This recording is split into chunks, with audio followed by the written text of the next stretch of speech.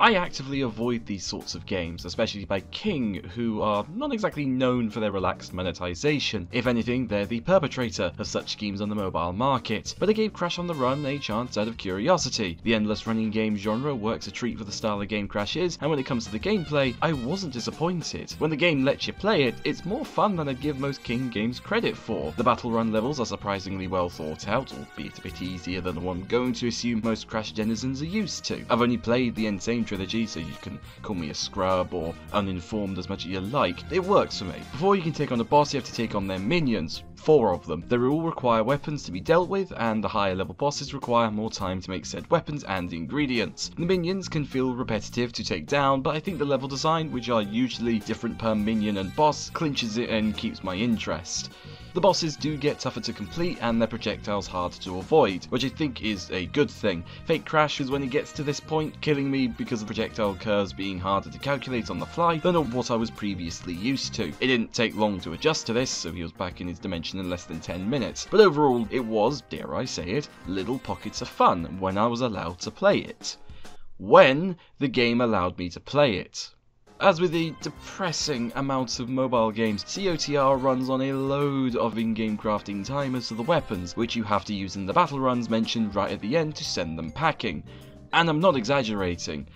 I really mean lots and lots and lots of timers. The game series, well known for requiring quick thinking, gets bogged down by forcing you to wait. It's primarily known colloquially in the gaming space of mobile games as a free-to-wait game, and while you can circumvent this with premium currency, of bloody course you can, purple crystals in this case, as well as downplaying the amount of time you have to wait by unlocking more slots in the crafting machine, so 2 potions, eggs, and weapons at once instead of 1 at a time, this can only alleviate so much frustration with the system. It's baked in to be annoying, and to unlock more slots and to get more ingredients to make weapons, you need to go on collection runs.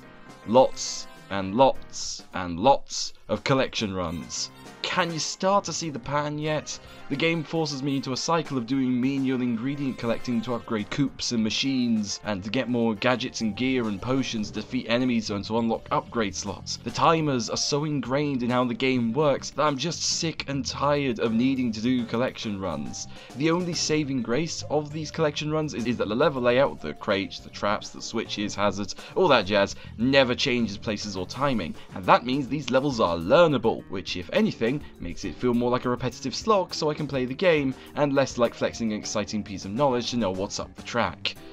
And if you're the kind of person King is hoping to piss off enough with mind-numbing quests and timers, you can of course submit to premium purchases so you can play the game faster, which if you haven't cottoned onto yet is King's whole deal. Arbitrary resource management and timers to slow people down, to stop them having any kind of fun in any reasonable amount of time. Without spending money on crystals, you either have to choose between fun gameplay in short bursts with loads of day-to-day grinding, or upgrading the slots by grinding collection runs for about 20 to 45 minutes so you could be in the best position to have fun on terms that you want, and even that has timers. Collection runs have limited resources. It's also basically impossible to do any more than 3 minions at a time because the game actively forces you to slow down with increasingly lengthy weapon crafting timers to take on the minions. Some of the machines need to be upgraded for newer equipment, which forces even more collection runs onto you so you can progress. All this means is that you can almost never have enough ingredients or weapons to beat the minions and the boss in one session. How do I know all this? Aside from playing the game, I timed it. I recorded everything. I got to 4 minions in a row, and then I had to wait several hours to take on the boss, in this case Ice Nitro Brio, yes I'm sticking with that name. And do you know how long it took? To go through all 4 minions and the boss? 14 minutes and 27 seconds. I think I need to repeat this again. 14 minutes and 27 seconds. For several hours of waiting, grinding runs to get ingredients and equipment, and straight up selling ingredients because the game has a limit on the silo, and subsequently upgrading the silo too because of course it has a sodding limit on the ingredients. I think this is what the cool kids call a bad deal, but I'm gonna call it what it is. A game that tries my patience. Moving on. And while watching ads can double collect ingredients after a run, this does not apply to the more technical parts required to upgrade slots, because of course it doesn't.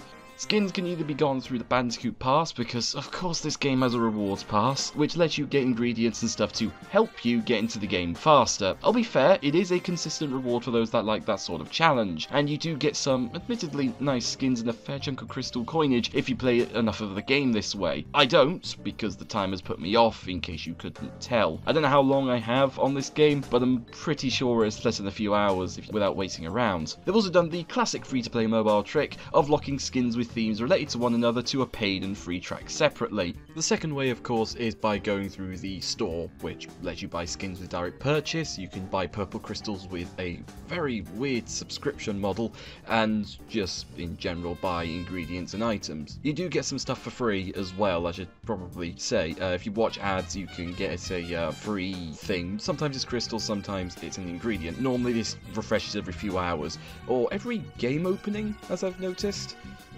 I'm not questioning it, that's a little bit of an interesting loophole there. I haven't played the survival runs yet, nor have I really touched the group feature, and I don't plan on it, so I cannot comment on that part of the game. Hell, maybe that mode redeems the game for you, but I'm not going to find out. Similar to TF2's Man vs Machine, you require a ticket to play, but you do get a free ticket every day, so spending money is only required if you want to play on repeat playthroughs, or, you know, continue to have fun. King.com, we monetize fun.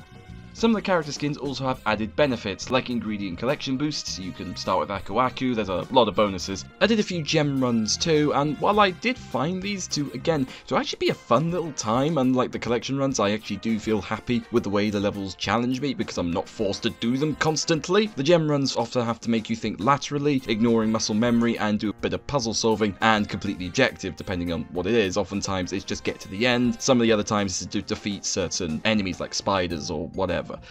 But I'm under no illusion when I say that it essentially exists to coasting completionists, and challenge those waiting on godforsaken timers to keep you in the app for longer. A combination of metric boosting and just trying to make you have more fun, I guess. Same goes for the time trials. If I had to summarise this game, it would be like this.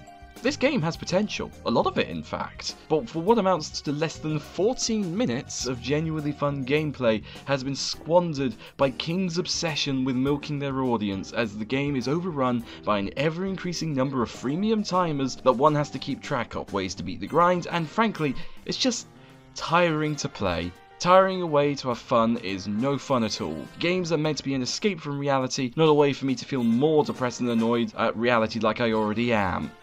Also, Coco is really peppy and fun here. If you're wondering why I play Coco a lot with the footage, then now you know. It's all uphill from here.